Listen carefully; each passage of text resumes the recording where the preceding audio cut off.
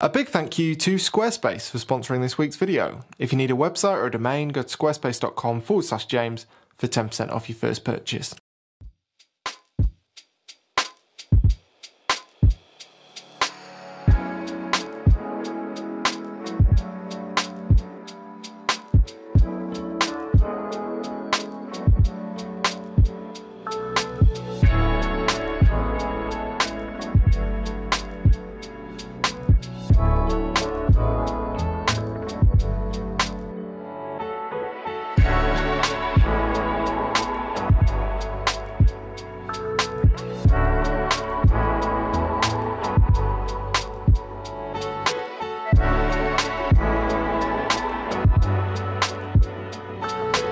Why's it got windy all of a sudden? That's annoying. Anyway, hello everybody, and welcome to today's video, which is outdoors, thanks to the fact that miraculously my knee has fixed itself. Actually, to be honest, it's probably a little bit short of a miracle. It's taken 6 days and lots of ice, but it's good enough for me to be able to come out and enjoy views of Tryfan and Glyderfach, which is currently shrouded in cloud, which is not a bad thing given the topic of today's video. The sun's coming out, which is a bit of a bonus, apart from the fact I didn't bring my sunglasses, but never mind. Anyway, what I want to talk about today is my photography philosophy, which isn't really much of a philosophy. All it is me trying to take photos about things rather than of things. And I've tried to think over the years about how I can best explain this, but basically I want my photos to pose questions and not necessarily just all the answers. And I don't always succeed. My photos don't always invoke loads of curiosity. Really bright. Just the exposure for you there. So yeah, that is the aim of the game as far as my photos go. There is something else that I try and do in order to try and pose questions, which is create tension in photos. Because in order to have attention on your photos, one of the things you need, the main thing you need, is tension. So here is one of the best examples of tension in a photo, certainly that I can think of. I was reminded of it again recently. I saw it a couple of weeks ago and thought it does a pretty good job of explaining what I'm talking about. So in this photo, obviously, things are about to kick off, which is both what's happening and also a terrible football joke.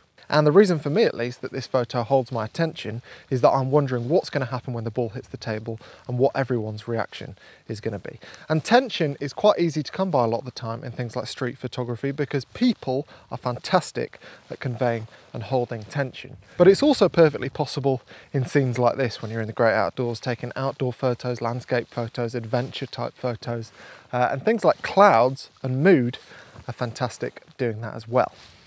Let me explain. So before, while I was sat on that rock, or stood near that rock, I was taking some photos of myself, and I got a few different versions, each of me looking in a slightly different place. And my hope is that when you look at those photos, you end up wondering what I'm looking at, and therefore the photo raises some questions and therefore hopefully holds some attention. Clouds and fog can do a really good job in that. Often if you take a photo of a mountain and the top of that mountain is covered in cloud, you can end up wondering how high that mountain goes, for example. In any case, regardless of what's in your photo and what's not, the aim of the game remains the same. Basically, it's to get your viewer to ask questions about your photo, because typically that keeps them engaged and keeps them curious. And I think as photographers, that's what we're after. And it doesn't have to be other people. Like I said, it can just be your own engagement in your own photos that's at stake. And if you've got questions about your own photos, it's likely that you're going to enjoy looking at them more. Right, I am now going to head up there, and a lot of the cloud is gone now, but hopefully there's still some mood and mist at the top, and I'll be able to maybe demonstrate this with a couple more photos of some mood and mist. Or something else, we'll see. Pressure's on now really to at least try and get a couple of photos that make you ask questions. Also, as you might be able to see, I brought my G9 out today for a couple of reasons, mostly to try and protect my knee, because obviously the Micro Four Thirds stuff weighs an awful lot less than my full frame gear, and I thought that would be a good idea with a slightly dodgy knee. Also, I expect to be back at the car way before dark, so it doesn't particularly matter whether I'm shooting Micro Four Thirds. And the added advantage of shooting with my G9 is that there won't be any comments, hopefully, of people saying, oh, you only bought an S5 because Lumix told you to, which is not how it works. I do some work for Lumix, some promotional stuff with them because I like to shoot with their cameras, but they've never told me what I have to shoot with, and if they did, I wouldn't be working with them. I have absolutely no interest in being dictated to like that, and they never have. I don't think they ever would. So yeah, I shoot with what I like. My G9 is one of the cameras that I like, and the S5 is also, and that's that. Right, unfortunately, all the mood seems to have disappeared from up there. Nevertheless, I'm going to go up. Probably a good thing that all the mood's disappeared. I just checked my bag and I don't have my compass with me. So even though I've got my phone, if that ran out of battery, I'd have to rely on memory, which, to be honest, my memory is a bit hazy sometimes.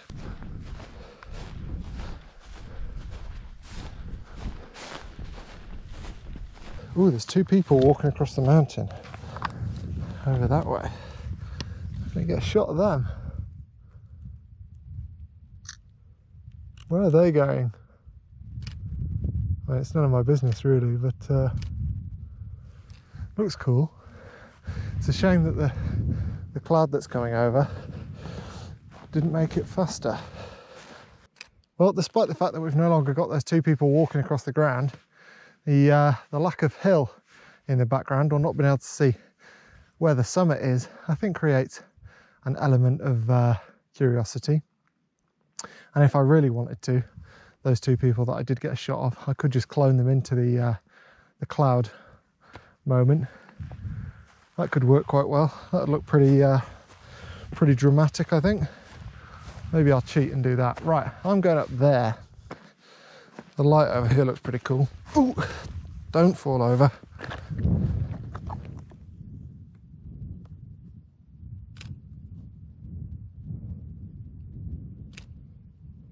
Sorry, I was forgetting to hold the camera out in front of me to take those photos for the benefit of the GoPro. I do usually do that, but for all those people who always ask why I'm taking photos like this, I'm typically doing it just so that you can see what's going on the GoPro.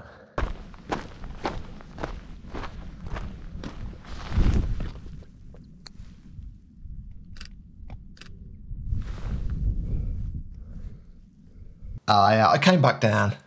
You couldn't see anything at the top of the mountain, and even though I thought that fog was going to be great for creating tension, turns out it's not great when you literally can't see a thing. Anyway, my knee behaved itself on the way down, which was a bonus because I thought on the way down it might hurt, but it didn't. And what I thought I'd do very quickly is show you a couple of other much stronger examples, to be honest, of tension in photography than I managed to create yesterday on top of that mountain. So here is the first one. And again, it's very much in line with the principle that I was talking about, where if you've got a mountain or a hill, for instance, if you somehow manage to cut off the top of that hill, either by the fact that there's a cloud involved or just your framing, that can work wonders in terms of making people's imaginations run wild about how high that mountain might go. And that is exactly what Carl's done in this photo. Fantastic. This one, straight away I'm thinking, when was that tyre last swung on? Because it looks like it's in the middle of nowhere. And again, immediately, I've got questions about this photo, and therefore there's a bit of tension in it. This one, I'm sure I'm not the only person wondering when that iceberg is going to properly crack and crash into the sea. I don't know much about icebergs, but probably not long based on how that looks. What a beautiful scene. So yeah, all of those photos have tension in them because they have unresolved elements within them. And I think that's a fantastic thing to strive for when you're trying to create engaging imagery. And also tension, a lot of the time we associate with things like horror movies, but actually tension doesn't have to mean danger. For instance, the other month, I was in the supermarket, got to the checkout, realised I didn't have any money on me, and in that moment, I felt a lot of tension. There was no danger, but I wanted my chocolate. So yeah, I hope that was interesting and or useful. Quickly before you go, what did you make of this clip that I filmed in this video? It was filmed on my little Sony vlogging camera. It's got good image quality, I think, and I can attach an external mic to it, which I like, but the stabilisation is rubbish. And I played back one of the clips while I was out and about, thought the stabilisation looked rubbish, and therefore I started filming some clips with the GoPro. How do you think those two compare? With the GoPro, I can't attach an external mic unless I get the media mod thing, which, I mean, I might do, but I've heard it's not very good. But the stabilisation in this thing is amazing. So I think that's more important when you're out and about walking. So let me know what you think. And yeah, a big thank you for watching, and a huge thank you also to this week's video sponsor, Squarespace. So Squarespace, I think, is the place to go for websites, online stores, and domains, particularly if you're a photographer. So there are so many templates that you can use for your photos to create portfolio websites or blogs, or even online stores to sell your prints, your calendars, your books, whatever it might be. And you can do all that without knowing a single line of code. The interface is fantastic. It's super easy to use. I've used Squarespace for years and I've absolutely loved it, and I'd highly recommend it. If you'd like to check Squarespace out, then go to squarespace.com. And after that, if you'd like to make a purchase, then go to squarespace.com/James for 10% off that purchase. And a big thank you to them for their continued support of this channel. And a huge thank you to you for watching. Next time, hopefully again, we'll be out and about because my knee feels better, but I might err on the side of caution and go out on my bike because that's a non-impact movement. So that might help strengthen it a bit more. If you missed the last video, basically I injured my knee by driving. And yes, you heard that right, moving my foot from one pedal to another. So I'm in the recovery process from a driving injury. Ridiculous. I'll see you next time.